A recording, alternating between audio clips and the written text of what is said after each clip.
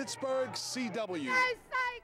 Elsewhere on this Sunday, Pittsburgh's Muslim community gathered in Schenley Park to take part in a community celebration.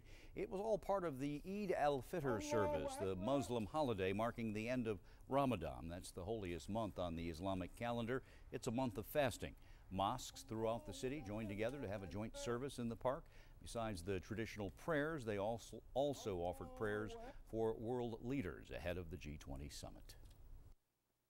Peace and stability in the world is on the forefront of everyone's mind, and Muslims no less. And we pray for this city also, that is our home. We're very proud citizens of the city of Pittsburgh.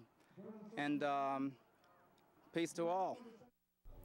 As many as 12,000 Muslims live in the city of Pittsburgh. KDK is committed to bringing you continuing coverage on the upcoming G20 summit as Pittsburgh welcomes the world, from planning to security and how the summit will affect day-to-day life and business in downtown Pittsburgh. Stay with KDKA as the G20 comes to town September 24th and 25th.